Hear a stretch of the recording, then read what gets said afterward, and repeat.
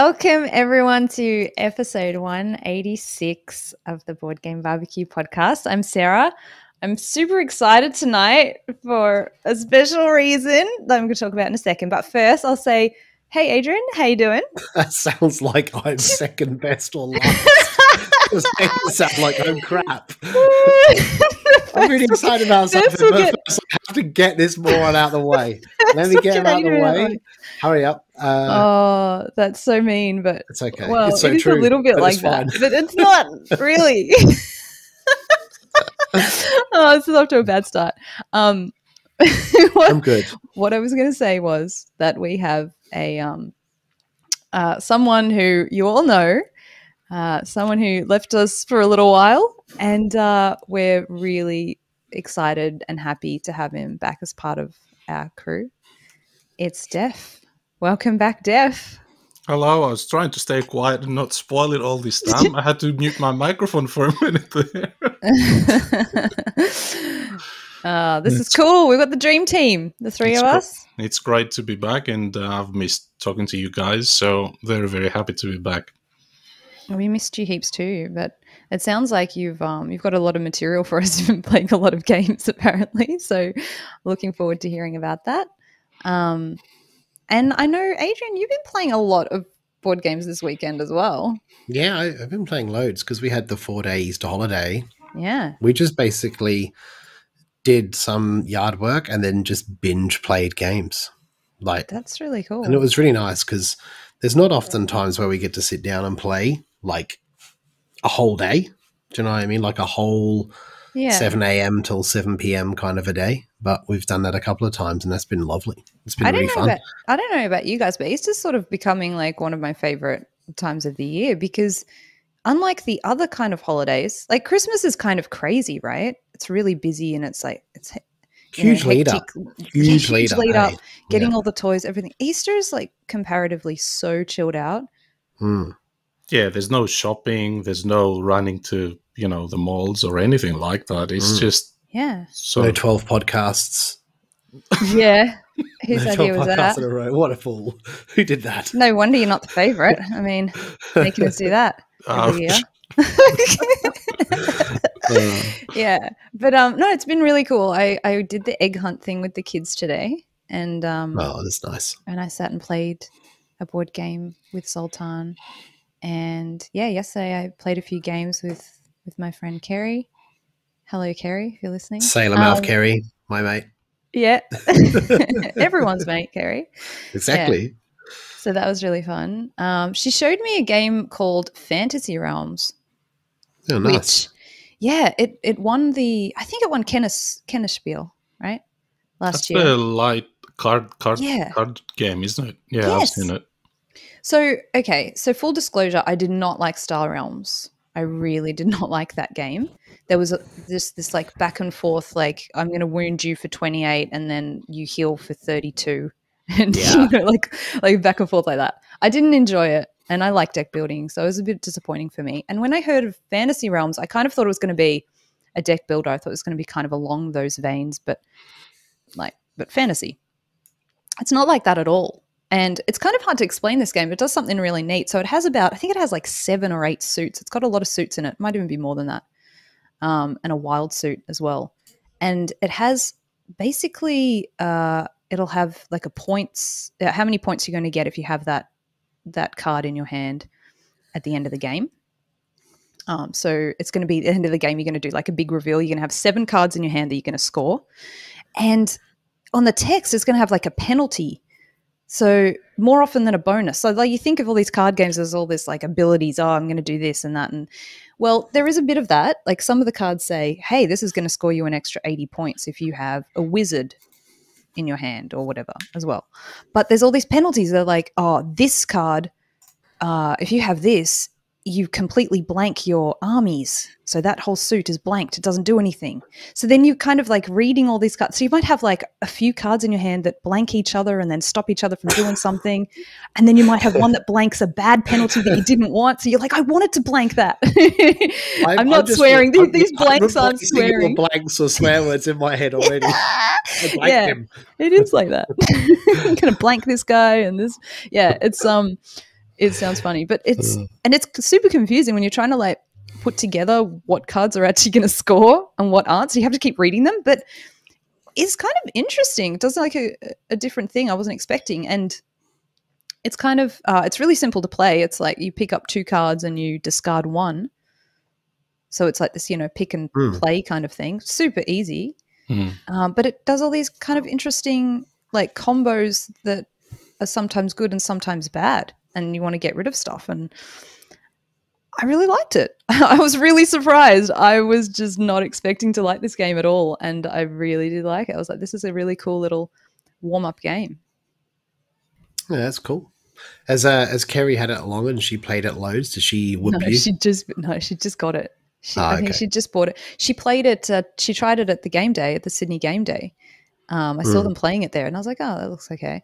And then I could see it wasn't what I was expecting because I saw the big reveal at the end. That's what I saw at the game day. I saw them all laying out their cards and like, "Oh, well, I've got this, and this scores me, heaps. I've got the princess, and that scores me heaps because I've got the unicorn." It sounds really funny. Yeah, the princess is riding on the unicorn and that gives it extra points. And, it is kind of simple like that, but it's cool. It's also got like, I think I had like the fire or the great fire. And because I had smoke, that went really well with the fire. So I got like heaps of extra points. And then I had, I think the fire blanked so many cards. It blanked like almost everything except, I got this other special thing that worked with the fire. I just kept getting all these like combos that worked really well with fire. So I think you've just got to try and get, a niche and go into that and try and get lots of points there. I can imagine maybe it would be frustrating if you couldn't do that, like if you couldn't find the cards that you were really looking for. Yeah. But that's why you've got, because people are discarding openly, someone might discard something and it's like, oh, I needed that. And so you pick that up instead on your turn. It's pretty big. I think it's 80 cards, 100 cards or something. Yeah. No doubt they're going to add to it for sure. Yeah. It'd be easy to do. But yeah, really good. You should check it out as if for like a little fillery thing. It's really cool. Yeah, nice. Talking about fantasy stuff, the biggest, I'd say, fantasy video game of this year so far, people have already dubbed Game of the Year, Elden Ring, okay? Haven't played it myself, but have watched many tutorials and people playing it because I just don't have the hours to soak into something like that. Yeah. My question is, if a board game designer and publisher was to make Elden Ring, the board game, who would you want to make it? Oh, geez. I already have it in my head. It's real simple. The people that made Kingdom Death Monster? No, I'd go with Adam Koplinski and Glass Cannon because they already have converted a video game to a board game. And even though I haven't got Frostpunk yet, I love the look of it. I love the feel of it. I love what they've done, and they've got that in. And I don't want Chip Theory to do it because they're already doing the Elder Scrolls. So this is a competing, market. So I would like to know if you guys would have an opinion on that. Yeah, because it's going to happen. Come on, it's definitely happening. Yeah, someone's going to pick that up. Yeah. I have an objection there. Oh, Shush Def, you just came back. You already have objections. It's all right. I think, I think those designers would make a fantastic game, a sort of Nemesis type or, this War of Mine type game. But if we're looking for something that has an open world exploration element to it, my mind, and this could be like, miles off, but my mind went straight to Cody Miller, the person that designed Xia, Legends of a Drift System. Okay. So I don't know. They recently did a Kickstarter as well for something, fantasy. It was, what was it called? Adiria? Yeah, I saw that. And, that was same type of thing, exploration in an open world and stuff like that. But yeah, those guys that you mentioned, Adrian, would definitely knock it out of the park, I think, especially in something that is more sort of higher fantasy or you know. And I just think that it's definitely going to happen. I think in a year's time that this will be Somebody us will talking pick up the about this IP. and someone will be picking it up. Yeah, because it's like George R. R. Martin. It's huge game. All these massive fantasy games are slowly getting converted into board games, and they have that market of like the people who play the games, the video games want to play the board game. So it'd be interesting to see how the Chip Theory games for campaign for Elder Scrolls will go this year, because I do think that it will probably be huge. Yes, much bigger than their last Too Many Bones campaign, which was their biggest one.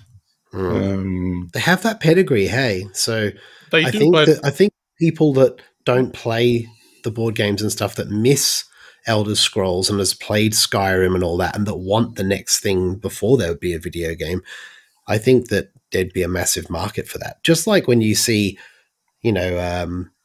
Zombicide do a Marvel thing, everybody jumps on it, and they're not necessarily all board gamers. And Marvel United as well.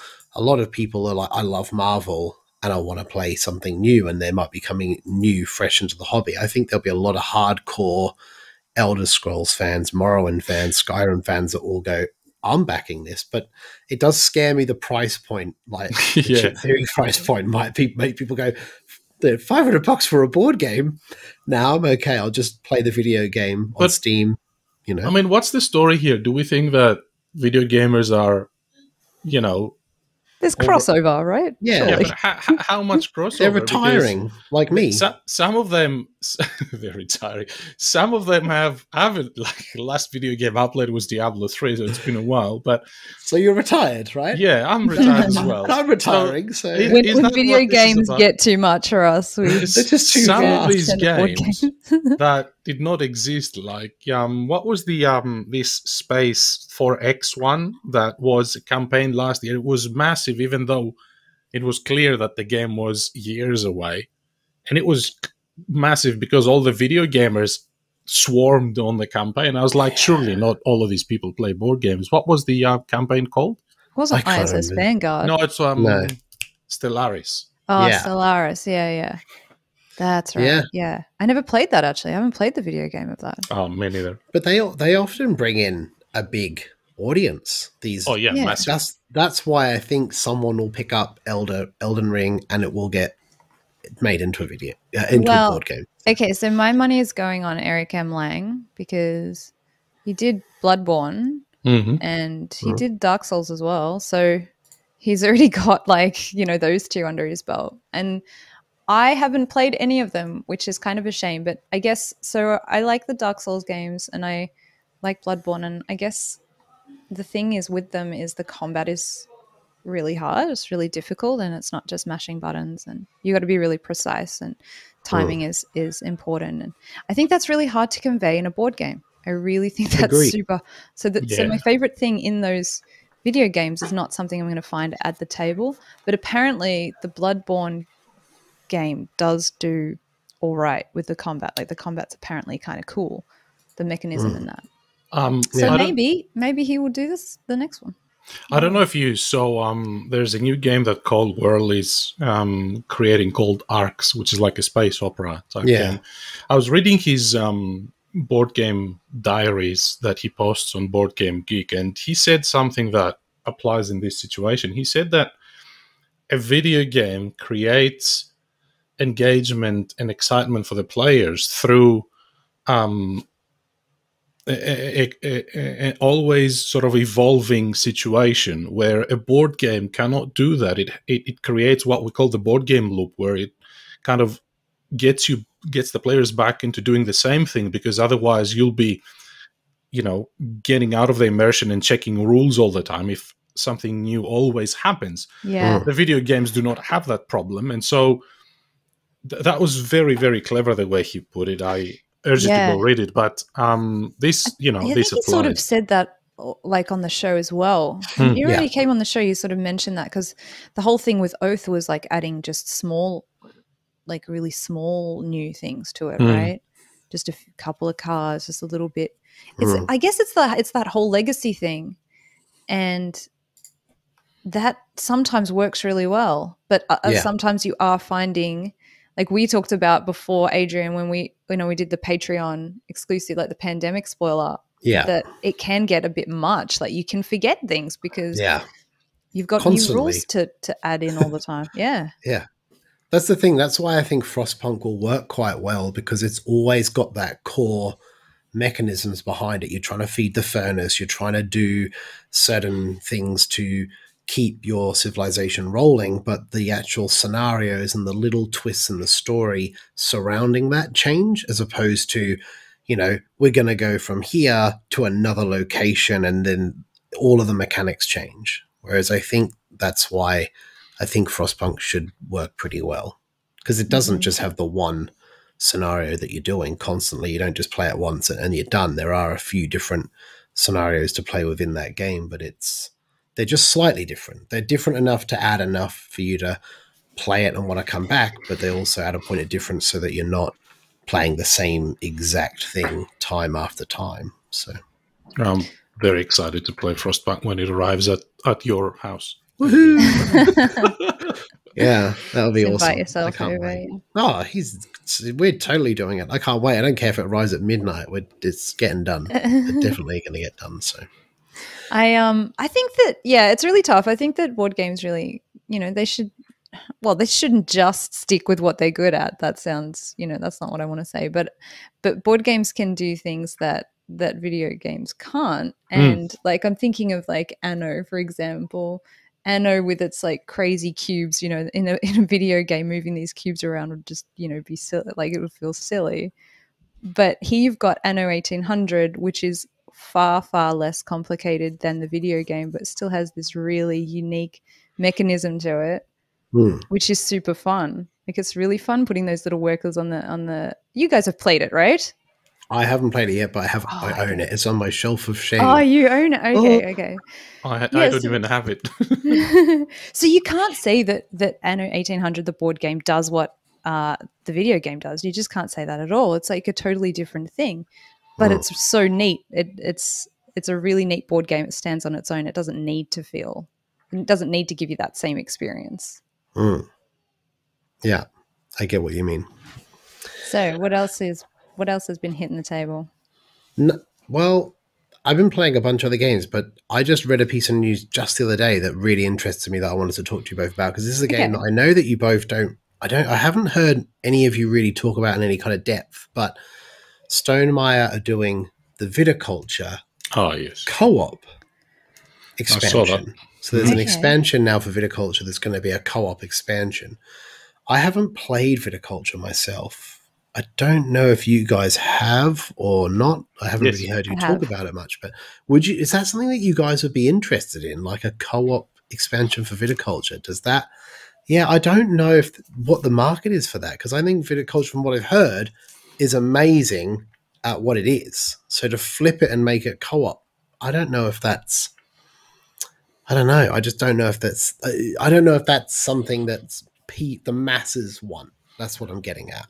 I don't know. I mean, it's got a really large fan base, for sure. There's a lot of people that love that game. Well, it's still getting bought now, right? It's still getting printed. It's still getting sold. So. Yeah, it's a very popular game.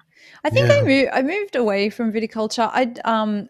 Initially, I really liked what it did in terms of just having that really tight worker placement where, you had hardly any workers. I think you start with three in a grande. Grande, yeah, maybe. Is it two in a grande? Yeah, something like that. I can't remember, but and then you've got the whole year. You got the whole year to plan things, and of course, you're always going to do way too much in summer and have no one left over for winter, and that's when you want to train someone for the next year. That's when you get more workers. So I really liked what it did in the beginning. But I had that complaint that, I'm sure that a lot of people have heard before, that the cards that you pick up are kind of swingy and random. I've heard that a lot. Yeah. So I ended up moving it on, but in terms of, maybe that would make it a good co-op, because then you're not, in a competition, that sort of swinginess is not great. But Yeah. if you're co-op, then maybe that's not so bad. It'll be super interesting to see because it's obviously got the other expansions that are in it. Then they're going to add a co-op one. I'd like to see how that converts from being a game that's been made for what, like 10 years ago or whatever. 10 years, right? 2012? Yes. 2012, yeah. 10 years old, still has a massive following, still sells copies, then expansions added, then to change it into a co-op game. I'd like to see what the people that like viticulture think about that when it happens. That's what interests me. I think Sarah said it's a very loved game. Like, I think it's probably one of these games that's becoming a bit of a standard thing in somebody's collection.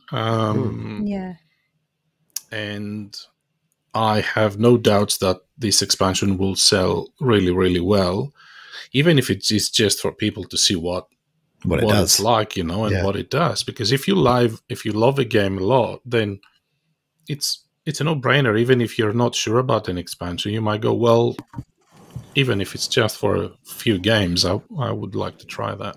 But how the game would work in cooperative mode, I don't really know. No, it will be interesting, that's for sure. Wonder who's the bad guy that you're competing against? Like there's always something there's always something you're like cooperating for to try and seven beat, plagues right? of the Pharaoh coming down to the grapes. Yeah. Yeah. The cask wine industry is here playing against the cheap up against the goon bag. The goon bag industry. I lost all my BG stats. No. Yes. No. And I'm very upset about it. That would drive me mad. You would be so upset. All that time. You're not going to get that time back. It would drive Def so crazy because he loves his stats way more than I do. Stats. I like them a bit, and I definitely enjoy them. I have looked through them, but Def loves his stats. Imagine if you lost them all, Def. Imagine it. It's not going to happen because I actually do a manual backup every few weeks and save some kind of file somewhere just in case something goes wrong. Yeah. It's worth it. Trust me. Well, how did it happen, Adrian? How did it happen? So I dropped my phone and it's like not working anymore. Oh. So I then got a new phone, which then took all the apps across. And then when I logged in on BG Stats to get all my stuff, like it just came up with like 4 plays of Barrage from like 2020 or something, and then a couple of other things. And I was like, where's all my stuff? Didn't it sync it to your Board Game Geek profile though? Yeah, but I have like 4 of those, and I'm not very good at keeping all of the information. Now I have one new one that I'm just keeping. I've deleted the old ones. I've paid the like $1.50 or whatever it is for a year's worth to like automatically sync it or do something. I don't know what that thing was. I don't know. And now hopefully I can start a whole new fresh lots of stats and keep them. But man, I have to say, like, I was actually a bit upset about it because I wasn't that bothered at first. I was like, no, you know what? I'm just not going to keep stats anymore. I'm just going to go with Connor's style. Who cares?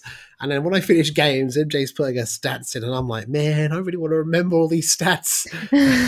Now I was really upset about it. So I ended up, fixing it all and starting afresh. So unfortunately, I lost all the information. Yeah, that does suck. At least MJ's got some of like 3/4 of your games. Probably 90% to be honest. But I was just looking at my stats just before we started, just to see, we're talking about Sizzling a Game. And I was like, what games have I played since the last episode I was on it?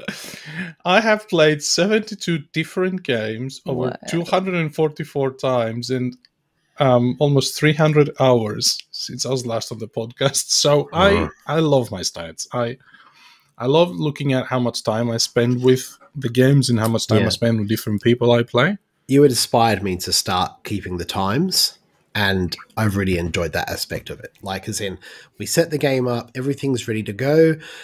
Just before we take our first turn, I hit the play button and it starts the timer and starts to count. I really enjoy that now. Like, I like looking at that because I can look at a game and go, the first game we played at this took us an hour and 45 minutes. But the second game only took an hour and 15 because obviously we were learning, checking the rule book and stuff. So we drop half an hour off. And I find that more interesting than anything, just to think that when we first start to play it, we don't know what the hell we're doing.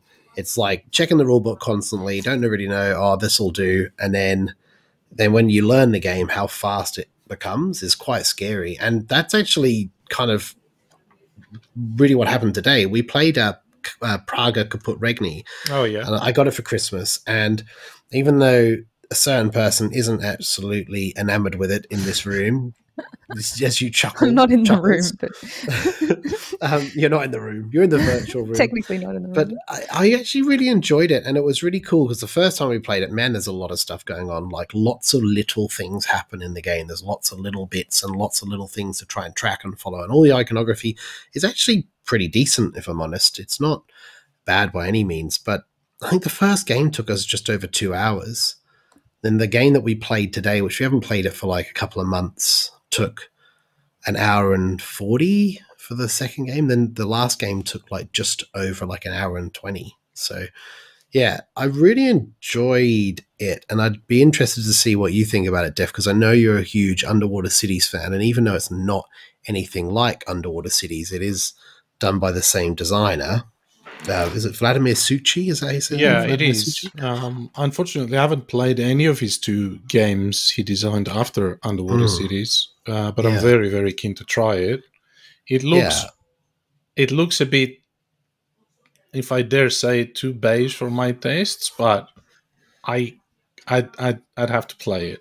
Yeah, I think I actually really like the board itself. The board reminds me of like a kind of Where's Wally type thing, even though it's not as small details. It's just kind of a bit, I don't know. It's pretty busy. Yeah, like a was jig. Do you know what a was jig is? Yeah. It's like a jigsaw, but you're doing it from the point of the view of the person looking at the scene. So the jigsaw itself is a picture of people looking at something, and you make a jigsaw of what they are all looking at, some kind of shocking thing that's happening. It kind of reminds me of one of those. I didn't think that was no. I'm confused. That's what a was jig, isn't it? You know what I thought it was jig? You know what I thought a was jig was? Is it a dance? It's like it has like sand or something in it, but then it's got all these little weird things in it, in the sand, in the tube with sand and all these little pieces of stuff, and you got to find whatever you can. Like you got to find all the different things. Ah, what's that? What is that called? That's a thing. Does it look like a Praga Caput Regni? Well, kind of, because it's got a lot of beige, but then it's got all these other little weird things going on. There you go. Well, it makes perfect sense. Whatever that thing Either is. way, it makes sense. But yeah, the thing that I really enjoyed about Praga Caput Regni is the action selection. So you have this rondelle mechanism where you kind of have like, it's almost like a cog with missing teeth from the cog, and you insert the actions into the cog. And as you take those actions, the cog turns. So the ones that are further at the front, you have to pay less gold to take those actions. And eventually, if they keep turning, they become victory points. So you might take an action that's worth 5 victory points and an action, even though you might not want to take that action necessarily. When it's worth 5 victory points, it's almost worth just taking it for the hell of it. It's like, man, the action that I'm going to get is a medium. It's not as good as the other one, but I'm not going to have to pay for it because of where the wheel's positioned. I found that really interesting, and I actually really enjoyed that part of the game more than anything, is looking at that wheel and trying to decide, right, what do I want to take and what I want to do. Essentially, you're trying to rebuild the city of Prague, and there's lots of different elements to the game. There's actually a cathedral where you're actually trying to set your sort of worker and place him on the different spots of the cathedral. And it's almost like a tech track, but the tech track is like a 5x5 grid. And the higher up the cathedral you go in one of the rows, you get more points, but then you have to also slide him to the right in the columns to also times those points. So you end up, the further to the right you get more victory points, but the further back you go is how much it multiplies by. And there's also another one called the Hunger Wall. And as you build the city walls, there's also an element that you actually do the same thing but on a completely separate board. You also build the Charles Bridge, so you actually walk across like the King's Road, and as you go along the King's Road, you get to do these different things, and as you do those, you eventually get to place pieces of the bridge on the bridge itself, which give you like a one-time benefit or even in-game victory points conditions, basically. But there's also like there's these things that are really interesting as well. There's these plaza tiles that go throughout the city, which are in the bottom half of the board, and they just get placed out around at the start. And as you build different buildings in the city, you actually kind of get dominance around some plazas, and then that also gives you different amounts of victory points and different bonuses. Area control type. Yeah, area, like a dominance thing, like an area control-y type thing. But in a 2-player game, there's not much, like any area control games, there's not much battling for it. But in a 4-player game, I bet that would get a bit crazy and can get a bit hectic. So I'd like to see that. I'd like to try and play it with 4 to see what happens for sure. But it's also like the two parts of the city. The city's actually split by the King's Road. You have the south side, which is like the poorer side of town, and it's not as expensive to build there. But the old city, which is the old part of the city which got restored, is a kind of more affluent part of town. Therefore, it's more expensive to build there. Yeah, I really enjoyed that. And I mean, me and Connor have spoken about this before, but the game starts off and you have these eggs like in it, and you use the eggs on the bridge, like, and it's like, what is that all about? Like, why is there eggs? That doesn't make any sense. But apparently they use the egg whites, I believe, to mix up in the mortar to strengthen the bridge when they were building the bridge. And the bridge still stands today, so it must do something. Like, it must be strong decent. Eggs. Strong eggs, right? But yeah, there was some other funny things. There's like a funny fact bit in the back of the book that apparently they asked a farm for eggs, and for some reason they boiled all the eggs and brought them there hard boiled, and that obviously were no use. Yeah, that didn't work. Yeah, that didn't work. Yeah, but it's kind of fed everyone though. Fed the workers. Yeah, well, that's kind of part of it. There is like a hunger wall track where you're trying to feed the city. But it's an interesting game. It's very point salad-y, like you're getting points from everywhere, and you do get points as you go through the game. You get the majority of probably half your points, probably 50%.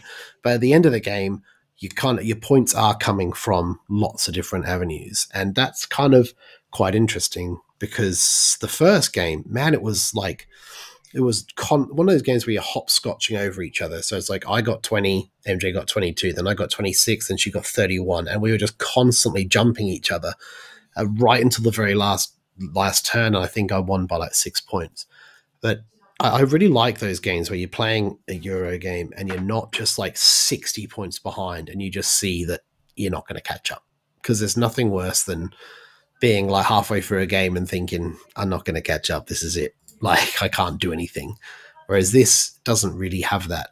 So far, we've always been quite close. And even when she did a tactic where she actually got really far ahead early and I was behind, but I could see myself constantly catching her up and chasing her tail from those actions that she did. She won, but only just. But even that was really interesting. So, yeah. Is there enough variability to sort of keep you coming back to it, you reckon, over time? Because, is there enough in terms of, just to make the game a bit more interesting and still have things to discover after a few games? Yeah, definitely, because you basically you have your own little kind of building or city kind of that sits in front of you, which is like an action selection space. And you can upgrade those actions. And in the first era, they're all level 1 actions. And those actions you can upgrade to do different things. It might be every time I mine gold, I get a stone, or every time I visit the quarry, I get a victory point. And you can actually build that up in your own little town. Then you also have the walls that surround that. So you can also surround your little kind of homestead in these walls, and they also do multiple different things. They give you windows, they give you eggs. Windows can be used to do extra bonus actions or even move you on the hunger track or the cathedral. Like, there's a whole bunch of different things and those tiles are all randomized as well. So in the first era, you start with, I think you get like 12 of each, and you only put out 4 on the table of each type. So you got tech, you got the buildings that go in the city, and then the city walls. And then once you eventually move that rondel around enough, a little cube drops into a little hole, and that brings you into the second age or second era. And then basically once that happens, you remove all those tiles and you replace it with era 2 tiles. And then they are much more advanced versions of the same thing. They are more expensive, but by then you've got enough of an engine going. But then you also have the action wheel. So the actual rondel itself, on the inner circle of the rondel, there's like a window or an egg, or there's gold, or there's quarry, and there's also special building actions, all this stuff on the inner side. On the outer side of the cog itself, that's where the actions go. So you can actually draw the actions. And when you take your action, it might be, oh, I get a gold this time. Or you might take the action and it be, oh, I pay a gold and I get an egg. But all those action tiles, there is a sort of a basic version, but there's also an advanced version. I love the advanced version because you flip all those tiles over and nothing matches. So all of the actions are randomized on those advanced action spaces. And that gives it like a really crunchy feel, because there's times where you're like, man, I really want to take that tile for that extra gold and this action. But like I said, the rondel might have moved around enough that a inferior action is worth 5 victory points. And that's quite a lot in this game. So I think there is enough variability. And for a game where MJ was like, I hate this game, I'm never playing this again. This sucks. It's so boring and bland. Is that what she said? Yeah. Really? It's the truth, yeah. And I was like, please play it with me, please. I'll be good. And we played it twice in a row, and she actually really enjoyed it. She was like, man, actually, I enjoy this game a lot more this time round. And I think it's like any game. Like when you play it the first couple of times and you're learning and there's lots of iconography and you're constantly checking the rule book, it kind of does absorb some of the fun out of it. Well, this time, we just played it. We checked the rule book a couple of times for a few of the technologies, and that was really it. So, cool. Yeah, thoroughly enjoyed it. I really like it still. I really rate it as a medium to sort of not even just a medium weight, not medium to heavy. I find it's just like a medium weight Euro game that has lots of different variability and cool tracks and tech and different things. So I did like the upgrades that you can do. Like I thought that was pretty cool. You get a better action when you do a certain thing, right? Yeah, that's right. Is that how it works? Yeah, I remember that. That was pretty cool. And you get the technologies. So like once you start to, on your player board, you have different things, because you have a university track, and I can't remember the name of the other one. I'll have to check it. But you basically have these 2 little tracks on your board, and as you go up the university track, you eventually, I think it might be a library in a university, you unlock these books, and they give you a different technology, which gives you an asymmetrical power for your own player board. And then that leads on to like really cool combos and abilities, because you might end up with like a level 4, and the level 4 might be something crazy, like take a free action and get a bunch of resources, or do something that you just basically couldn't do any other way. And that makes it quite fun trying to get some of those. So I really enjoyed Messina. Maybe you should play that next, Adrian. I think I really like that a lot. Yeah, I like the theme, which is kind of morbid, but I love it. Yeah, I like the theme too. I think that Suchi does like some cool stuff with the player boards. Yeah. You know, like I think Praga did have a cool player board. I think Underwater Cities obviously does, especially you can have like totally unique boards in Underwater Cities as well, right? Which is really cool. And the player board in Messina is so great. Maybe like if you play it, we should talk about it on the show. Yeah. It's not out here, right? Still, it's still. How did Mitch get it? He got it sneakily. Like through a Essen deal. Like an Essen deal gone wrong. Sounds like an Essen deal gone right, but yeah. Yeah. So that's it. I've just been playing that this morning, and really enjoyed it. So nice. What about yourself, Jeff? Well, I mean, out of your 72 games, what's your favorite?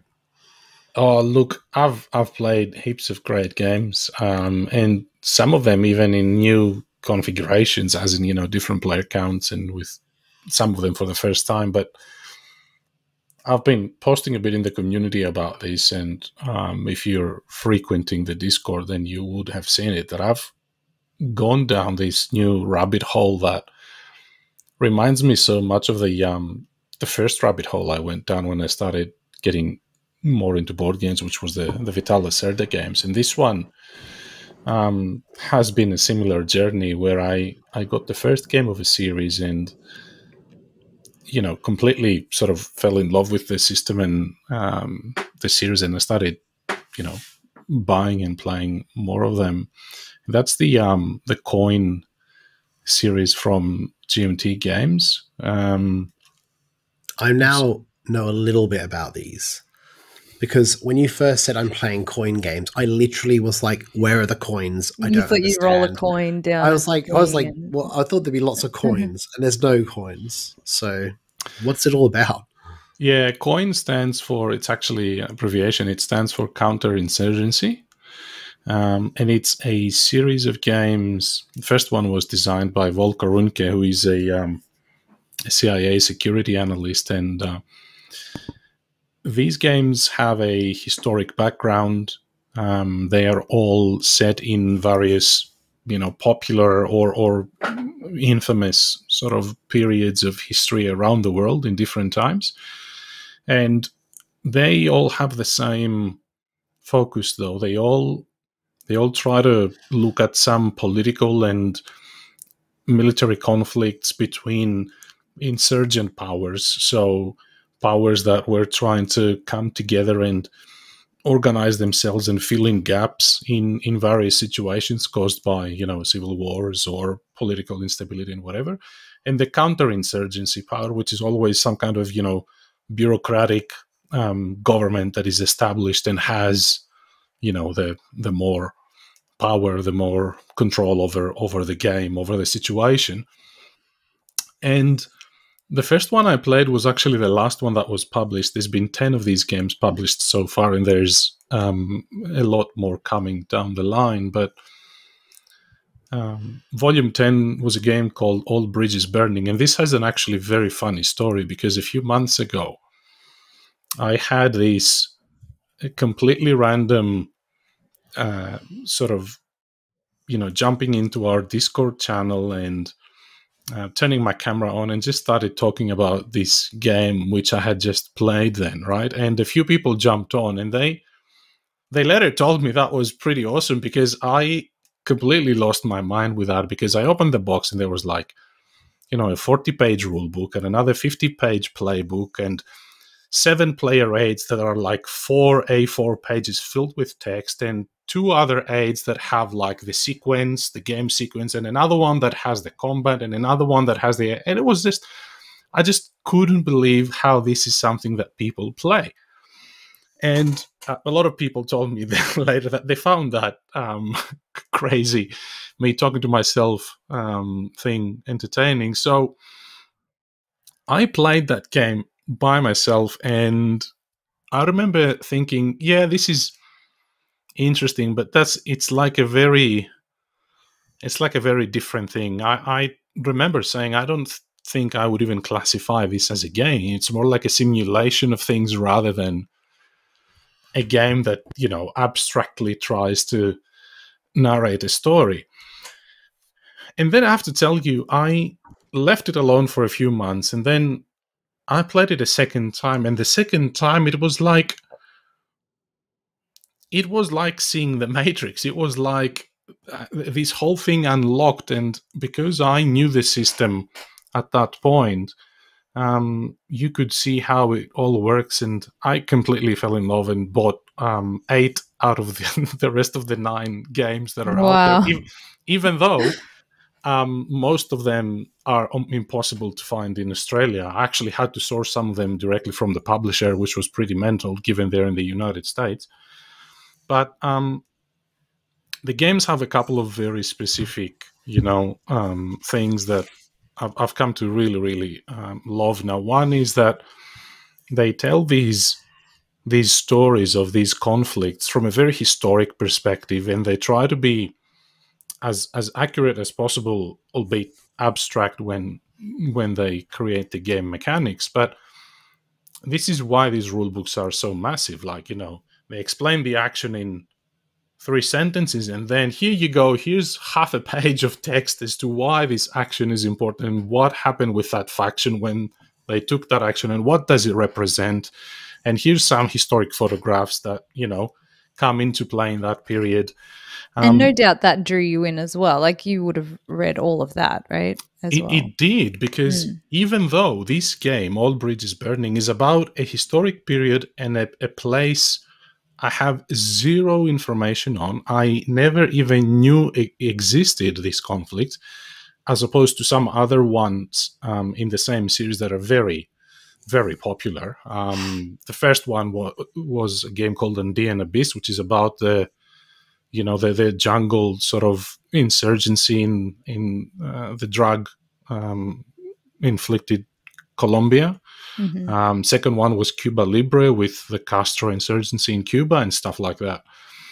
Well, this one is about the Finnish Civil War in 1917 and 1918. I didn't even know there was a civil war in Finland after the First World War. So even so, and when you ask people about, which game should I play first out of these, they always tell you, which period are you most interested in?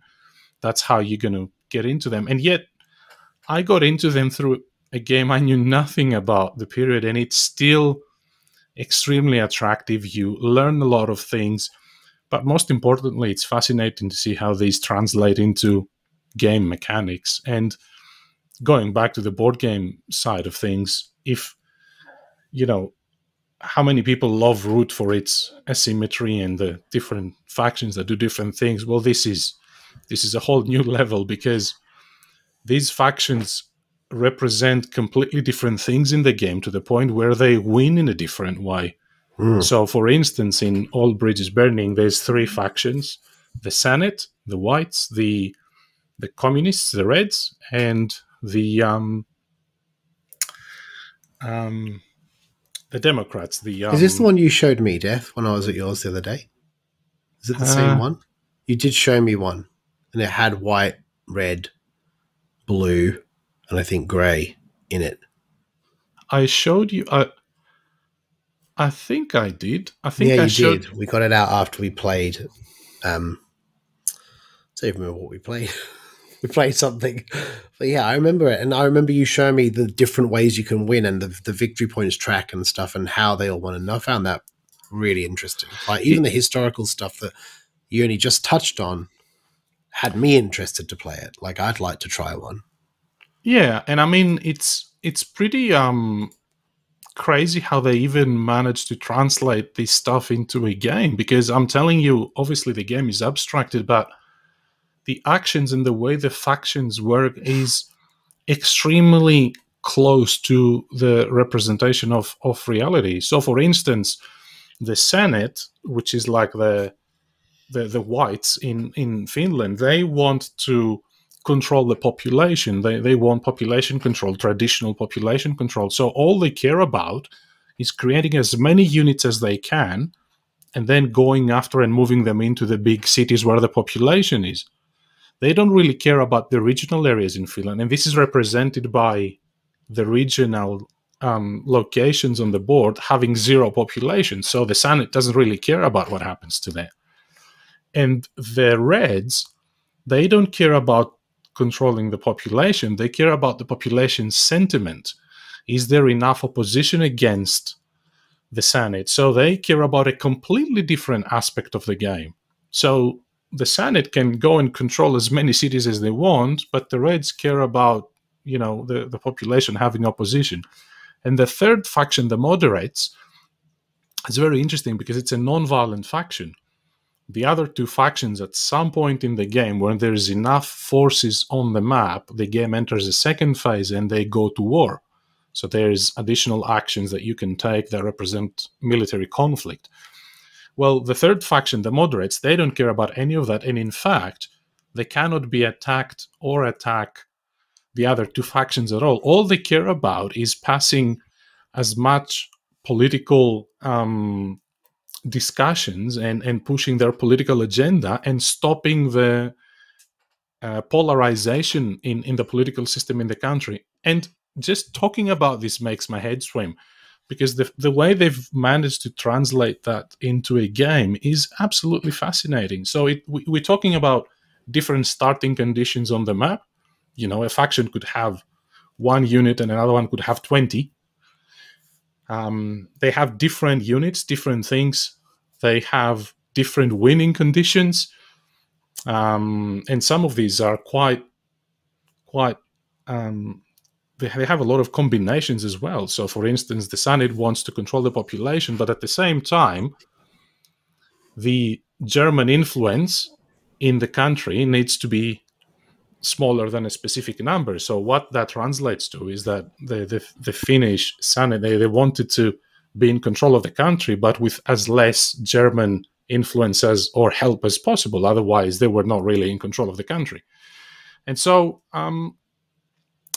it's been quite fascinating getting into this. I've played one more game from the series, which is Gandhi, the British decolonization of India, which was a completely different level. And as I said, I'm very looking forward to jumping into the rest of them. They've been absolutely fascinating. Def, that sounds amazing. It sounds like it would be a great experience to play All Bridges Burning with 3 players and everyone doing these different things. But how does it go? Because I'm assuming you're playing this solo, right? Yeah, so all of these games, here's where it gets quite interesting for me personally, right? When I bought these games, I saw that they all have AI opponents for every faction. So for all of these games, you can play with how many players you want, and you can have the AI opponents filling in the slots, right? And a lot of people play these solo. They're not easy games to find people to play with. That's right. Like GMT, I know that on the GMT site, every time they've got the game there, and then it's got solo compatibility level or whatever, right? That's right. I don't know if that means it's whether it's the complexity of running the AI or whether it. No, it's actually if you can play it solo, if it's recommended to be played solo. So if it has a bot opponent already designed as part of the game, then the solo compatibility would be high. If it doesn't and it's not meant to be played solo, then it would be really low. Mm-hmm.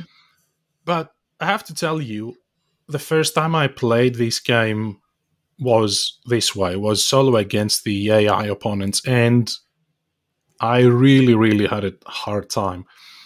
And when the game opened up to me was when I actually played all the factions myself. So I played all factions against each other. There's no hidden information in the game. And it is something I never thought I would do. And I was reading a lot of, articles online, and a lot of people saying, we play these with all factions. Just one person playing all factions. I was like, I'm never going to do that. That doesn't sound interesting. That sounds, it doesn't appeal to me. 3 times over. Yeah, and yet this is what I ended up doing, to the point of I bought Gandhi, the second game I got in the series, that is meant to have the best solo mode in the entire series. Yeah.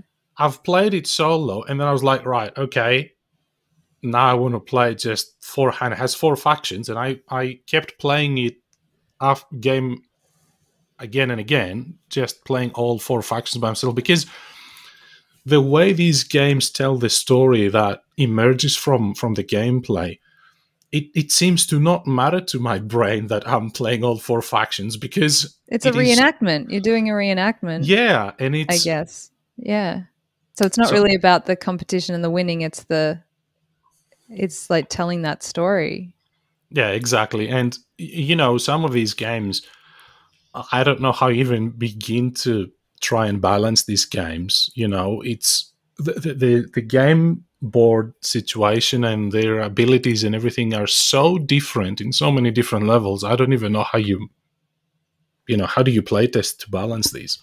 So to me, it's more about the experience, and I'm looking forward to try to play these with a few of you, if I can find any players, and we'll see how that goes. But they're in investment, right? Because you need to readjust your how we view board games. But as the positive thing is, as soon as you know the system, the coin system, all the games work in the same way. So all you have to know is what are the winning conditions and what does each faction do, and you're off. So the second game I played, I learned in a much faster rate than the first one. Kind of like the 18xx thing, right? Yeah, not to that extent. Well, in the 18xx games, I feel that there's very, very small amount of new things you have to learn from jumping one game to another. These ones are a lot more than that, but still helps a lot if you have one under your belt. Then I think after that you can play any of these. So it says on here that it lasts 180 minutes to 360 minutes. All bridges burning. How long did it take you to play it three-handed solo for your first time? My first time, I remember because I was surprised by how long it took. That was 5.5 hours, probably. Okay, that's fair. But that was me trying to learn the game using a Eurogamer's approach. Right? I opened, and this is why I had that mental breakdown in our Discord channel, shouting at the rule books, because I opened the rule book and I started reading the rules. And eventually, everyone was like reading it, going, "Are we meant to be seeing this? Yeah. Is this?" Did you talk in Greek? Because I know if you're talking in Greek, you're getting mad. I can tell. And I ended up learning that is not how you learn these games. The rule book is like a dictionary. You only refer to it 10 years later if you need something. It's like that, not 10 years, but that type of thing. So the way these games are meant to be played is you set them up, and then you start. They have this fantastic playbook where they actually give you very little information about what each piece does and what they represent on the board, and they walk you through the first 3-4 rounds of the game, telling you exactly what card this player drew and what pieces they move and what action they take and why are they doing this, and this next player now is going to do this to counter that, and they walk you through the entire game, and you learn the game much faster that way.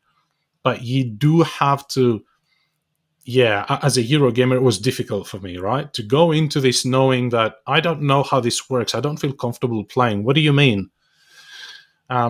And the playbook telling me, no, it's fine, we'll walk you through it. Don't worry. It takes and you a were bit like, of time. no, I want to download all of the rules, all and the then information play the in my game. brain. Yes. Yeah. It sounds really cool. I'm very keen to try one. Well, so many other things again. Def, isn't there a Western one? So the first one was Andean Abyss, which is from the drug insurgency, the drug cartels in Colombia. The second one was Cuba Libre with Castro's insurgency in Cuba. The third one is A Distant Plain, which is for the war in Afghanistan, which is much more recent, and we would recognize a lot of the events that come in the game. All of these games, their central sort of mechanic is a deck of event cards that comes out and get occupied or played by some of the players. There's one for the Vietnam War. There's one for the American Revolution. There's one from earlier years with the Gallic revolt against Caesar. I think it's called Falling Sky, if I remember correctly. Another one for the fall of Roman Britain. So they have all sorts of different themes. And there's one coming up, which is their first fictional one that they do, which is set on Mars. So wow. Yeah, it's called Red Dust Rebellion. So very keen to see how that goes. Red Dust Rebellion, that's cute. Yeah. That will be interesting, like without all the history stuff. Maybe they'll put Arnie in it. Well, it's very interesting. I saw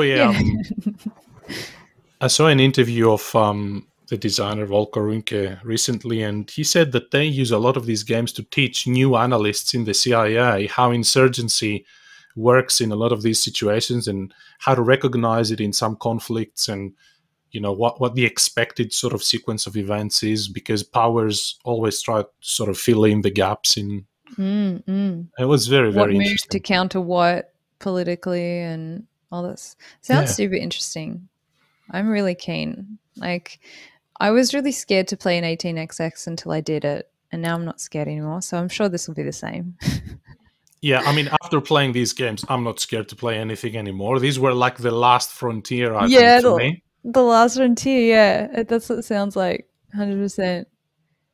No, wait. The last frontier is the campaign for North Africa. That's the next step. That's like the end of the line. Yeah, sure. I'm not suggesting you go there. I'm not suggesting anybody goes there. Yeah, so no one do that. Well, I also played a bit of Aeon's End, and I haven't played Aeon's End for ages. And that went really well for a while, and then it went really badly. Uh-oh. we ended up losing, and we got the nemesis down to like 11 health. But it was so good. It was such a good battle. It was a expansion pack. So I think the little expansion packs that you get for the game, they tend to be really challenging nemesis in those boxes, because nemesis. What's the plural of nemesis? Nemesis. Aliens? Nemesis. Oh, sorry, that's a different game. Boss. Aliens, Boss. yeah. Fight the boss. The bosses. Yeah. Bosses. Yeah. The boss. So we fought this boss. It was like a fluoro pink giant floating octopus skull thing. And called Kevin. Sorry? Called Kevin. Called Kev. Big Kev, we called him. Octo Kev. Big Kev.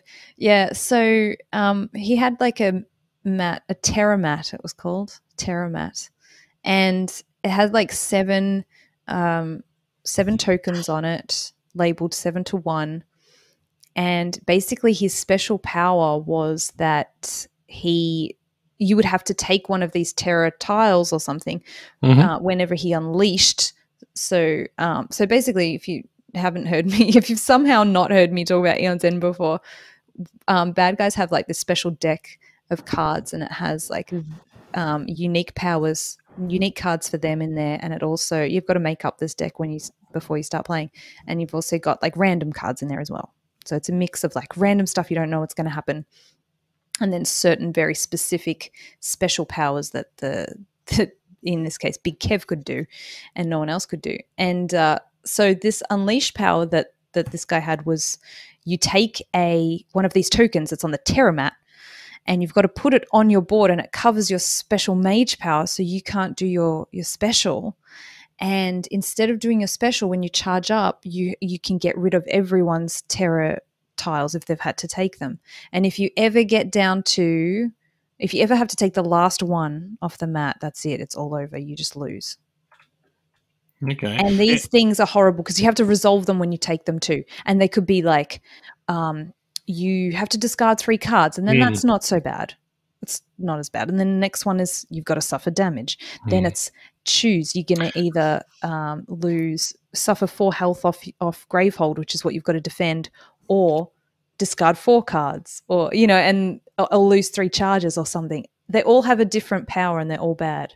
So does Big Kev work with the base Aeon's End, or is he just goes where he can go to Outcasts or whatever, and you can just play it with him? Yes. Any. Yeah, you can use it with any. So basically the way they've done it is the way they've released Aeon's End games is they've released them in waves. So they had the first, the base box, and then they released 2 of these small box ones, right? And that's what I have. Expansions. I have those. Which you use with the core box. Mm-hmm. Yeah, which you can use with the core. And I think that's why they tend to do those a little bit harder, because you've played the core box, now you know what you're doing, and now this is like increased difficulty, right? So, and I can't remember which wave this guy was in, Big Kev. Wave 8? No, I don't have Wave 8 yet. That's Legacy. Have you got yours yet? No, he's got 8 arms because he's an octopus. Oh, so Wave 8, yeah. Wave 8. Yeah, okay, I see what you did there. No, I think I'm getting that soon, by the way. Return to Gravehold. I got an email the other day. I think it's coming, yeah. It's coming. It's work, so, yeah. Yeah, so we got him down to 11 health, so close. But I died, and then I was the first one to go, and then I think in this, when someone's exhausted, I then have to suffer damage again. it's Gravehold that suffers twice as much damage. Yeah, double damage to Gravehold. It's horrible. It's not fun. I've been through that a lot. Yeah, well, in this one, I think with Big Kev, it doesn't do that. It's got a special rule. It's like instead of doing that, then the person, the player that's still alive, has to take 2 more tokens or something like 2 more terror tokens and resolve them. It's even worse. It's like even worse than that one. Yeah. So we died in a very big way in the end, but we got him down to 11 health. That still feels good, you know, getting him down to that. It's part. close. It's not close. like he was on 72. And usually did nothing. by the end of these games, you've powered your deck enough where 11 health is probably what? 1 round, 1 turn, or maximum 2 turns away? Yeah. Especially if you've got like 3 prep spells that you know will do 11 damage, but you pull the Nemesis card first and you're out. Yeah, we've only played Aeon's End Legacy with my oldest daughter, and we finished that. And we just got Aeon's End, the base game, but we haven't started that yet. So keen to see what comes after that. Yeah. Cool. Yeah, it's good fun. I remembered why I love it so much. And I've got so much, you know, this is the thing I really nerd out with, you know, like I've got it all basically. And it's all in a big kit. I've just got so many cards. Like so I took this to Kerry's house and it was ridiculous. Like my bag broke. It was so heavy because I've got it all in this big box. There's so many cards in there. I don't know how many cards are in there. But yeah, it's good fun. I still love it. It's a great game just to go back and pick up and play a boss. Yeah. Do you know what I mean? It doesn't take long. It's like 45 minutes to an hour, and it's just good fun. And yeah. That's a great game. And I think there'll be a massive resurgence for it when we all start getting that legacy of Gravehold and everyone's getting all their, you know, what did boss Sydney call it? out. The gloop monster or whatever. Yeah. Looking forward to that one. The one where you actually have to set fire to your own house as well. Or, I can't remember what she says. Anyway, so I'm excited for that. Yeah. Yeah. All right. Well, we might have to move on, guys, to the bracket. Hey everyone, it's Sarah here. I want to talk a little bit about one of our sponsors who has sponsored the podcast from the very beginning, and that is Advent Games. Adventgames.com.au is an Australian board game store. This is the store where I get all of my games from, so you know that I'm not just advertising it just because. This is very personal to me. And Dean, who runs it, is very knowledgeable about games. He is a huge board gamer himself, and he often gives advice and things like that, and just awesome all-round customer service. So all around New South Wales, you can get flat rate shipping from adventgames.com.au for $10. If you're somewhere else in Australia, you can get flat rate shipping for $15, not that much more. And if you are super local, you can even see Dean at Chatswood on Tuesday nights to pick up games from him, from his very paws. So that is adventgames.com.au. Thank you so much for sponsoring the podcast. Okay, so the bracket is sponsored by Game Toppers, and we have a battle to resolve first, which is Marvel Champions versus Eclipse Second Dawn. All right, guys, what did you think of this mashup? Well, obviously they're completely different, but that's nothing unusual for our bracket battles, right? So it's I don't know, like I've only played that little bit of Eclipse with you and Jules that time, like probably 3/4 of a game or 2/3 of a game. Yeah, and I thoroughly enjoyed it. Like I really, really did enjoy it. We didn't do a lot of combat. Like I said on the podcast, I think Jules was being incredibly kind to me, and he could have probably crushed me 1,000 times over. But I think he was like, "Oh, you just I'm sorry, build your farm in the corner. I'll leave you till the end." Sure he was leading up to something. Are we talking about the same person? I haven't been away that long, have I? Yeah. That's it. Like I was like, I think he can destroy me whenever he wants. I'm so weak, he doesn't even want to bother his time. But it's fine. But I really enjoyed it, and I enjoyed the tech, and I can see the massive appeal for that game. Like, and I can see that they are very different to like that and TI, and there's a couple other 4X games that are quite different. I really enjoyed it. Yeah, I think it was great, and I like Marvel Champions, but I haven't really got it to the table much. I'm kind of waiting for Finn to get old enough to maybe get a bit of enjoyment out of it through his eyes, because even though I like it, I'm just not enamored with it. Like everyone else that got it just went all in and deep dive into it, and they absolutely love it. I didn't at all. I got it. I sold it straight away. I bounced so hard off it. I actually liked it. I just haven't got anyone to play it with, and I just don't do much solo. So I would like to just, I give it another year or so and play it with him, because I think that's the thing he would really enjoy. Yeah. And I think that's something that we could really enjoy together. So yeah, I just want to, I'm not going to get rid of it. It'll stay there forever. I'll be so far behind. Everyone else will be on like the 20th wave, and I'll just be base game still, which is fine. Yeah.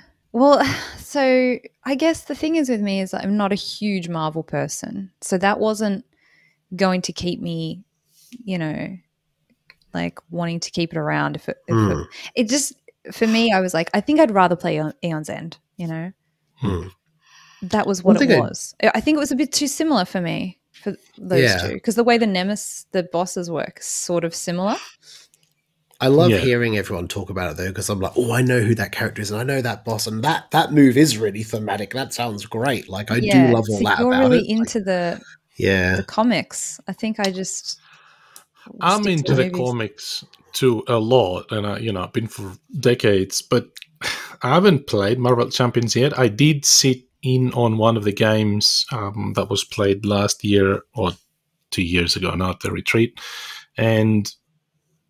Yeah, I wasn't super excited, to say, oh, I really want to play this. I want to try it at some point, but watching the game did not grab me much. Yeah. So I do like that you can turn your thing over and lay low, like you can be that's cool. Yeah, alien. That's cool. I did like how, because I only played it with Connor, and I loved how he had the Iron Man and was building the Iron Man suit. That was pretty cool, because that was like, that makes sense. Like that really worked. Every game is fun with Connor though, you can make Monopoly fun. +10 to fun. +10 to fun. Yeah, that's his funny stats. Yeah. All right, let's get this over and done with, because one of these games is going out. We'll just put it out of its misery. All right, so one of the games got 55 votes. This is a total shocker, by the way. I was shocked. And one game got 83, and that's Eclipse. Eclipse won 83. Wow. It's so low. Quite low for the votes. For both. For both, especially Marvel Champions, a Marvel game. Like you think that would just get. I thought that would win because it has a broader appeal. Yeah, I was the same. Me too. I didn't get my hopes up. I thought for sure. Yeah, well, there you go. Eclipse is a great game. It deserves to go on to the second round. I totally agree. Okay, so this week we're going to be talking about Oh God. On Mars versus Gaia Project. Steph, go. Take it away. This is going to be so hard. Def, which one are you going to? I can't. Well, one's number one, right? And one's not number one? It is, and I just had a massive sort of 4-player game of On Mars a couple of days ago, and that was great. Yeah. But, again, I love my stats. I've played On Mars for a total of, I see here, 75 hours, which is still a lot, more than most of my games. But I've played Gaia Project 160 hours, which is... Wow.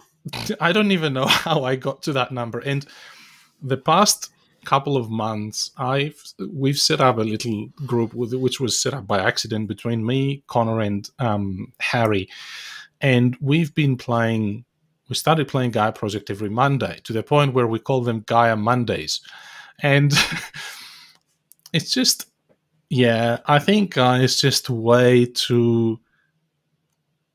I don't want to say perfect, but way too elegant of a design. It has so much replayability. You could play it back to back to back and have completely different experience every time. I mean, I think I don't know what else. Like, I exhausted my creative thinking talking about this game in our top 10 last year. So if you want to hear what I have to say, go back and watch that on our YouTube channel. Now that you've played it a lot more since we last spoke about it, is there like a top one faction or a top couple that you're like, if I get these, they're my go-to, I like them the most? No. Or even just to enjoy, not necessarily out of a strategy, out of an enjoyment of play. Is there one that you like, I like playing these because of this? I've enjoyed playing the Terrans because they are one of the trickiest factions to play. They basically go for the purple planets, which the other factions cannot colonize unless they get the Gaia former spaceships or whatever. Which is too hard for most people. I haven't even played enough that it's easy enough for me to do. I'm like, oh, that's too hard. Let's do everything else in the game. But they're like kinds of stuff that those are the games that I've had that are really phenomenal or went really, really bad, which is usually a good sign for something of variability and kind of like what Carl Van Oster was saying with like the alchemists in Merchants of the Cove, how the alchemist has a real swingy losing, so it can really lose hard or it can really win hard. Do you mean it's a bit like that? You've had games where you've just got obliterated, but games where you've just dominated. Yeah, but I mean, usually I don't think this is like gamed. It's more, this is what I love about this game. It's more about the small changes that you make in your approach and your game, and they have such big impact throughout the game. And they're only small changes. You do one thing this way and another thing different way next time, and all of a sudden you have a completely different game in your hands because the game is so tight and the design is so elegant. And this is why I love it so much. I mean, I absolutely love On Mars, and I'd play it anytime, even after midnight. But it's very, very difficult to compete with Gaia Project. Extremely difficult in my view. Am I right in saying here is On Mars in all of our top 10s? Yeah. Yes. Yeah. So, I mean, like, it's a phenomenal game. I think anyone that knows Vital Lacerda, I think knows On Mars. I think it's his most, like, the game that he's most synonymous with.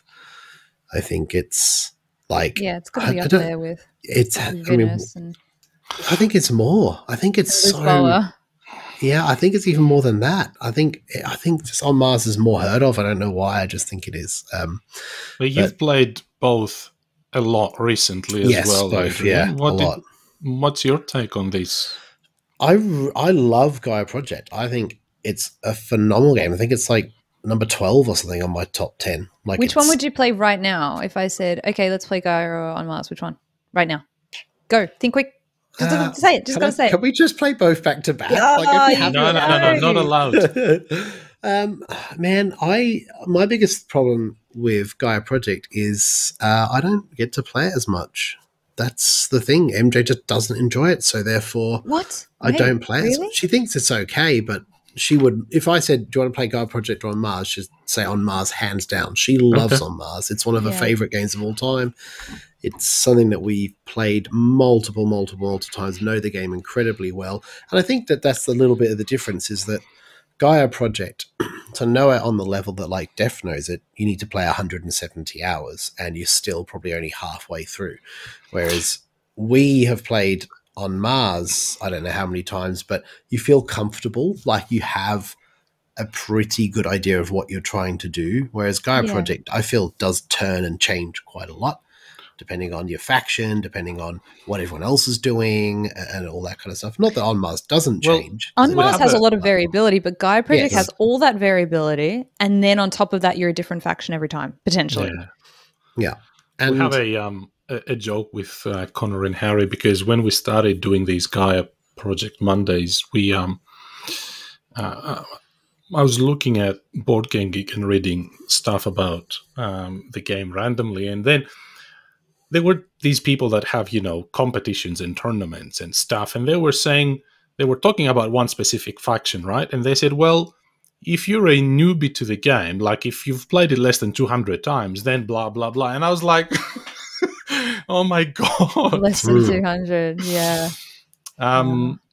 Sarah, you've played Gaia Project's Played it a few times. parent game, Terra Mystica. It's one of your favorite games, and you've played On Mars heaps. Yeah. What's your take on this sort of comparison? Oh man, I'm in the same boat as you guys. It's really tough because so On Mars, I still play it with I look at the variable setup and I think about what's going to be good to build, in terms of which buildings, what's going to get lots of points, and also the blueprints. I always do something different, it may be the same. It may not have it might not be as wacky as Gaia Project is with a different faction. And you look at the variable setup and you think, well, how's this faction gonna achieve those goals? That's a really neat puzzle. It's awesome. But On Mars sort of has a really similar thing.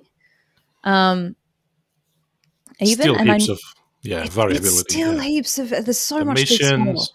There's so much. The pace of the end of the game. You never know how that's gonna creep up on you.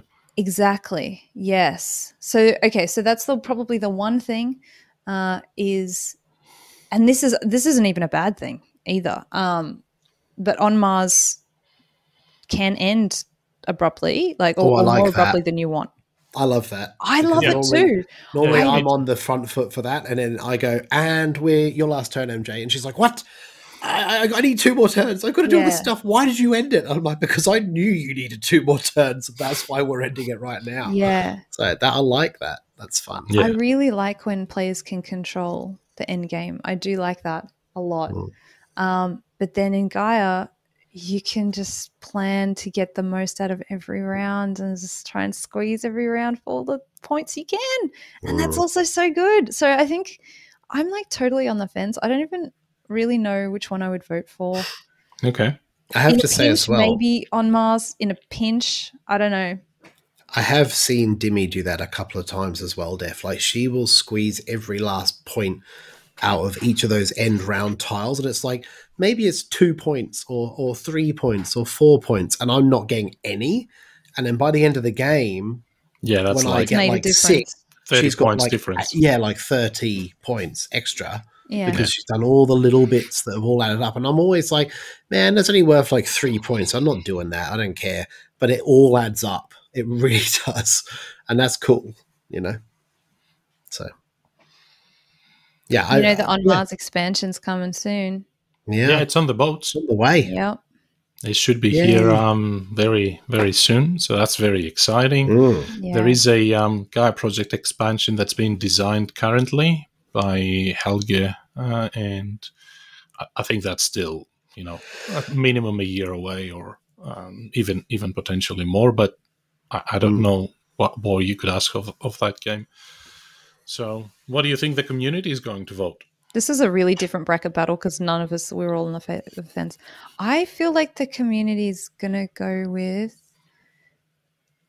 On Mars, but not a lot. I don't think it'll be much. Yeah. Okay. I think it'll be real close. I think it'll be close. Yeah. I mean, people who play Gaia play a lot of Gaia. Look at you guys. You're playing it every Monday. I just seen Aeon O'Toole post in the Facebook community that he's been playing it. He said he's played 60 plus games. Okay, yeah. So, that's someone that's played it a lot as well. I think people who play it love to keep playing it. So, yeah. Yes. I think it could be really close and really interesting. So, awesome battle, though. Yeah, it is a good one. And one of them's going to be kicked out of the bracket, and I'm sad about that. Oh, well. I wish they both got a pass. We've had worse outcomes in our brackets before, so I'm just going to hang back. I'm not going to vote for either until the last minute, and then if they're really close, I'm going to even it out so they both tie, and then they can both go through. Delete that Board Game Barbecue vote because someone votes under Board Game Barbecue still. It's you, Adrian. No, it's not. It's definitely not me. Someone does it. It's Mitch, man. I'm telling you. He did it last time when he tried to... Was it him that was doing it last time? Twindle your El Grande vote, remember? Yeah, I remember And he tried to vote and then he took his own vote every time. I know. It was really rude. I didn't like that. I thought it was you because I thought you didn't know how to log out as Board Game Barbecue. So I don't know how to log out, but I don't vote. All right, Cool. Let's move on to the oaths. Hi everyone, Connor here. Just want to take a sec to talk about one of our sponsors, 2D6 Games up in Brisbane. 2D6 support this podcast, and Dan, Dave and Joe are a great community-focused team who are always present at our game days. They offer free shipping Australia-wide, which is an incredible bonus. They also directly support the Brisbane Game Day, so if you're ever at a Brisbane Game Day, drop into their store and say hello. Okay, so I just wanted to give a shout out to the community and all our wonderful patrons. Thank you all for supporting us all the time in all the different ways you support us. Thank you for patrons for donating, and also to the community members that help us, to volunteers that help us at events. You guys do so much for us. And also, if you're thinking of supporting us in a way you want to help us out, you can go to Apple Podcasts, leave a star rating and review for us there, because that really helps us with our algorithms and things like that. I think Spotify has a rating system now too. It does now, yeah, like a little 5-star, or you could just do 1 star, but I said 5-star. It has a little 5-star button. Press that 5-star button. Don't press the 1-star button. Please don't press the 1. Just press the 1. You can also join the Board Game Barbecue community if you haven't already by going to our Facebook community page, Board Game Barbecue community on Facebook. You can follow us on Twitter. We're on Instagram. We're on YouTube as well. And there is our Discord community if you want to see Def having meltdowns over rule books. Swearing you can in go Greek. there. And all the links to all of these are in the show notes as well. Okay, so swear an oath. All right, who wants to go first? I guess Def's like off the hook, right? So unless somebody can remember what I swore an oath 4 months ago to do, that'd be pretty hard. But yeah, we might get somebody from the community figure it out. By the way, I wanted to just take advantage of what you just said, Sarah, and say a massive thank you to the community, because it's a place like no other, and we have a lot of wonderful people in. When I departed the podcast back in January, I got overwhelmed with the amount of love and support the community members showed me. So I thought I wanted to thank them today, coming back for that.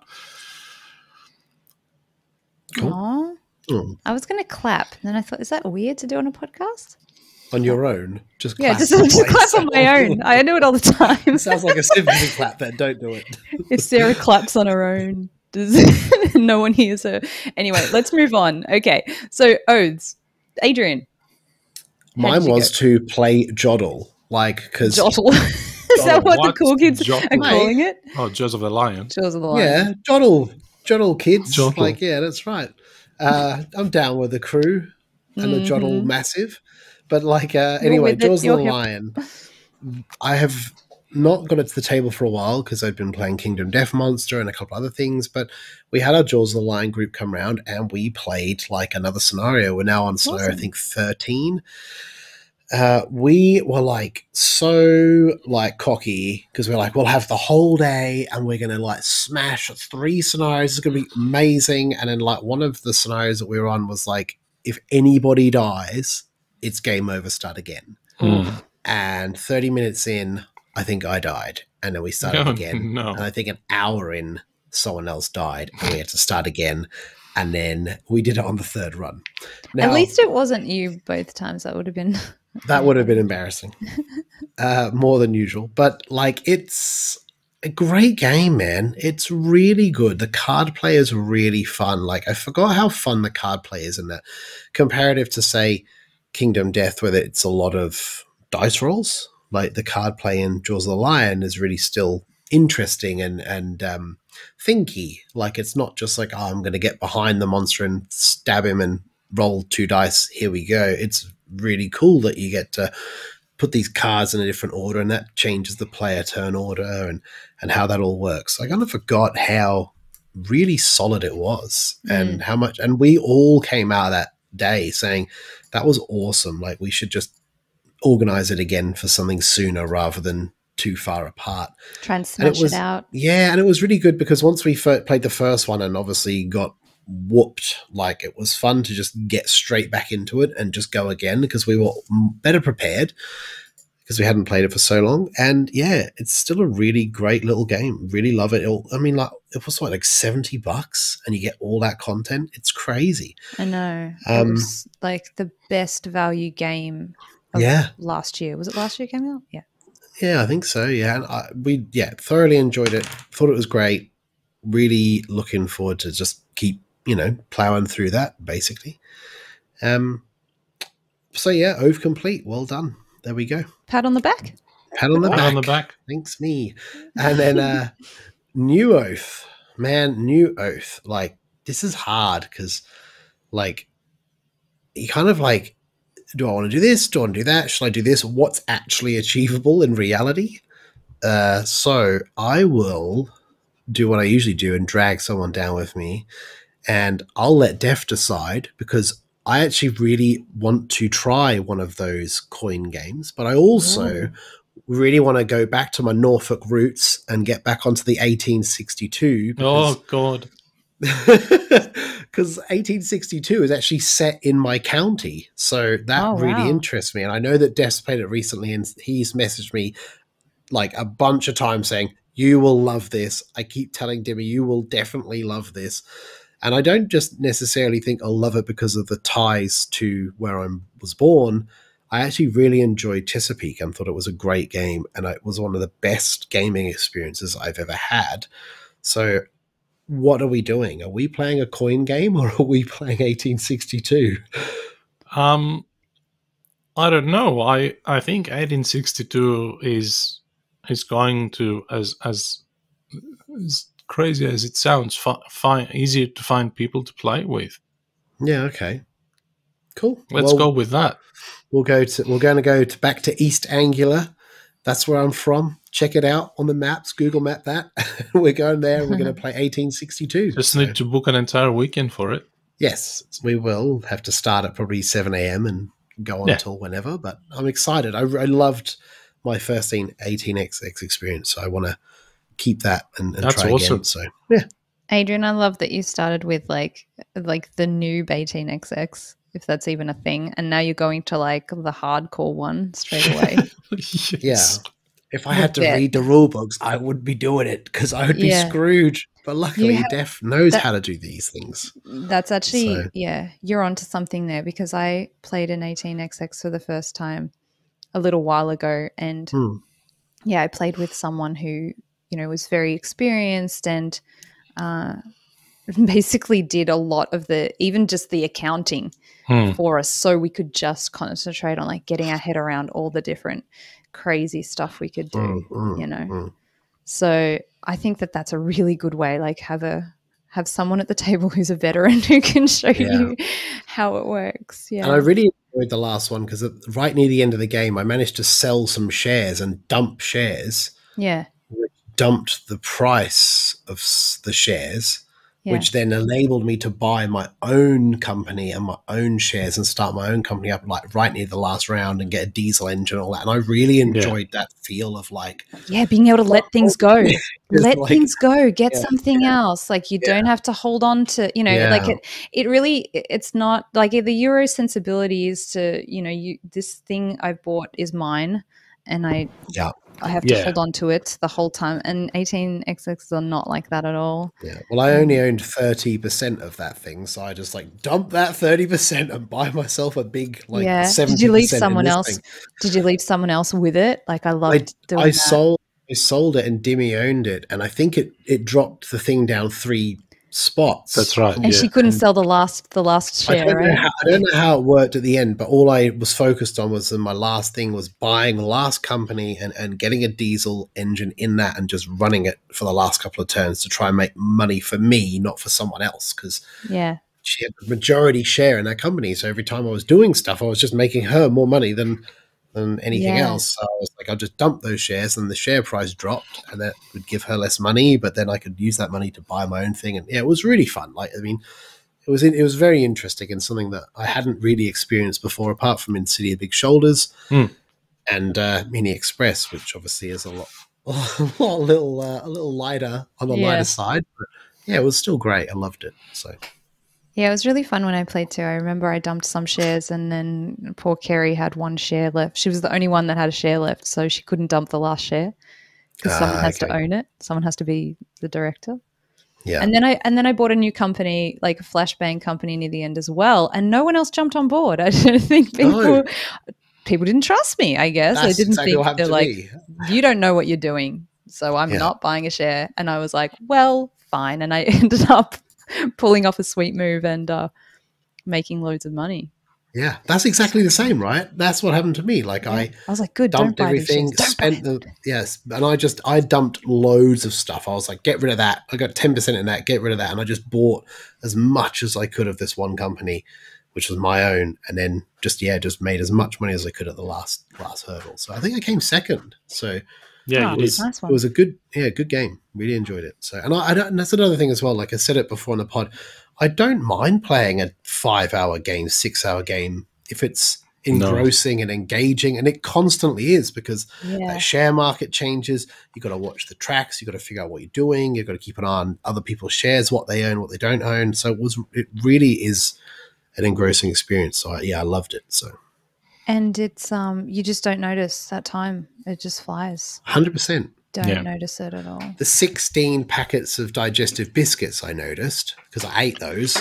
So that each time I was a wrapper, that was an hour gone. So I was just like, So that's a pretty big oath, 1862. That's one of the most complex, biggest, longest games we could. Well, it might take us 1,862 minutes to play it, right? Or hours? I don't know which. We'll see.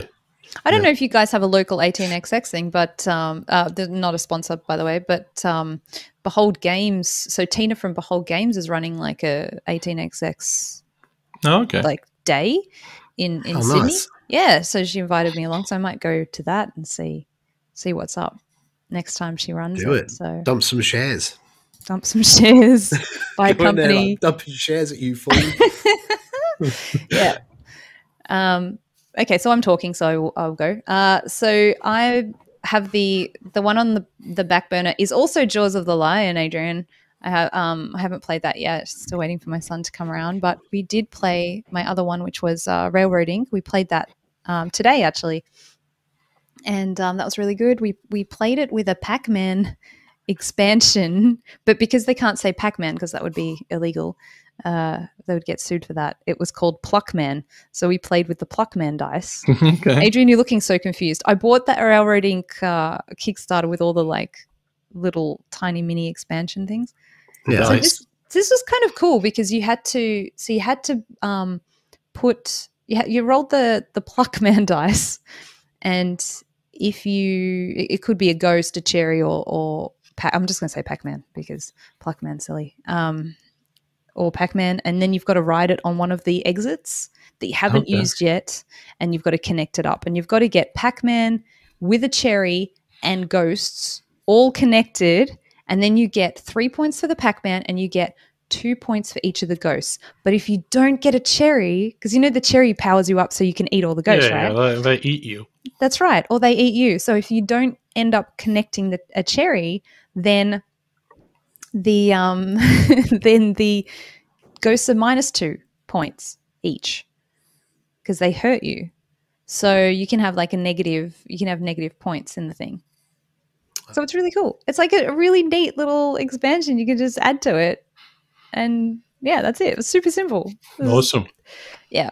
So having fun with those, and I think Solly liked that one because of the Pac-Man thing. Yeah. And there's 3 more arcade dice. You can add like a rainbow dice that you can put different colored tracks, like you color in tracks. I didn't have colored Texas, so I was like, we're not doing that one. Let's do the Pac-Man one.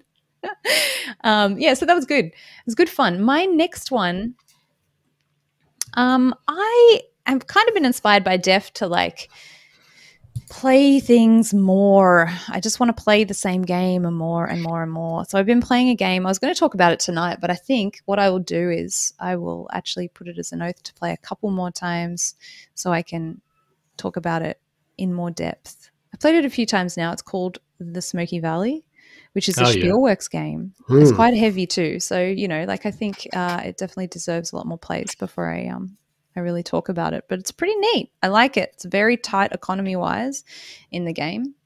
and it has this really cool thing where you're trying to be you're a big wig in Griffintown, which is in Canada. And you doing a lot of things. You're like shipping goods and, you know, all the Euro-y things, but it's pretty neat. And you're trying to compete with people like in popularity so that you can be the mayor. You want to be voted in as well. And when you get voted in, you get to decide what the town, like, what the projects should be, like in terms of, we want to focus on, you know, health and things for the people. So you might put that one as the top priority. And this is basically just for scoring, because you'll have cards that relate to those things. And so if you're the mayor, you get to dictate how much those cards are worth, like as a multiplier. So there's quite a lot of competition for that popularity. So while you're doing all these things to make money, you also want to do good things for the town so that you'll be popular, so that you might get voted in as a mayor, because then you'll get lots of points. So it's pretty neat. Anyway, so I'm going to swear an oath to play that a few more times before I talk about it in depth on the podcast. I'm really into the Spielworks games lately, guys. I keep pre-ordering them. They're really different. I really like I really like what they do. I want to play that one. That sounds right up my alley. You'd like it. It's got this crazy high complexity rating on BGG that I don't think is really it's not that realistic. I think it's 4.3 or something on BGG, which makes it sound like incredibly high. Yeah, I mean, I feel like that will come down. I really do. It's not that complex, you guys. I don't know. After playing the coin games, I mean, All Bridges Burning has a complexity of 3.4, which is like that less than Clans of Caledonia. So this is like, it all depends on the audience of the people that play these games. Right. Yes, that's right. So that's like another, you have to look at that as, no, this is for coin games only. This rating. Yeah. Yeah. Yeah. So awesome. So that's, Smoky Valley. So Sarah Green swear to play it a bunch more times before the next time I'm on the podcast. Yes, Adrian. I know, I got my hand up. I have my hand up like I'm in school because I get in trouble for talking too much on this podcast all the time. Behind the scenes, they're cruel to me. But just talking about Spielworks games. Yeah. I played The Cost. Yes. I didn't really do that before, but I need to play it again a couple of times to get my head around it. But it sounded like you were all Care Bears. You were all too nice. Everyone was nice. Yeah. I'm happy with that because I didn't know exactly what I was doing, because it's such a unique game and so unique in what you're doing and the way the game actually plays, that even though it's not like massively heavy, there's a lot to get around. Did you feel like when the rules were explained and it was like your turn, were you just like, someone tell me what to do? I did. I felt a bit like that. I did in Inventions when we played Inventions.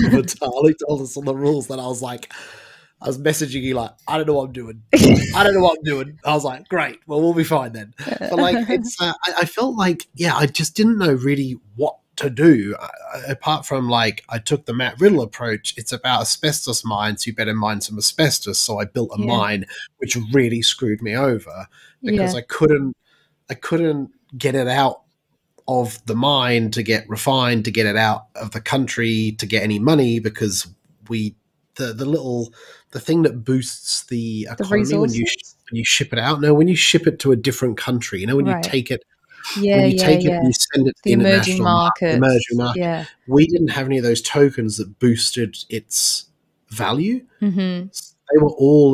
They were all essentially the last actions to be taken from the game. Therefore, it's still really low.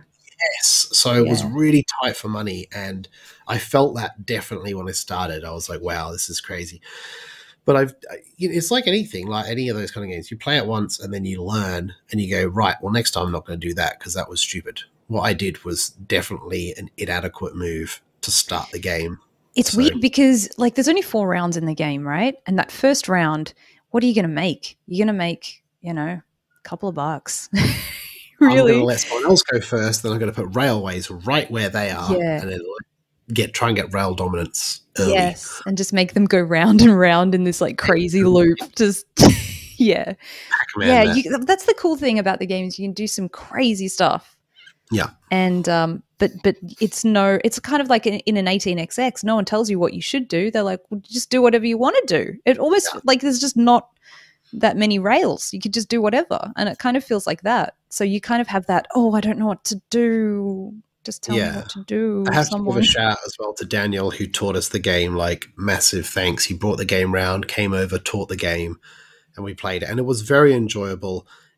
It's just one of those, like any of those kind of games, you need to play it like 3 or 4 times to get a really good handle and grasp on it. And especially this one, because it is so unique. It's not like anything else I've played. Yeah. So therefore, it's not like, I just put a worker here and get these resources and do this thing. It's very different. So, yeah, great game. So, sorry, that was my spiel. Yeah. I think they have a really good eye. Like, I really like what they're putting out at the moment. Yeah. So I'm kind of on the bandwagon. I'm just ordering all of the Spielworks games. You guys, somebody stop me. So Def, what are you gonna do? What's your oath? Who knows what your old oath is? Who knows? If somebody can remember for the community, please let me know. We all know Draven knows. Draven's like the watcher from Marvel. He knows all. I'm gonna do something pretty big, given I've been away for so long.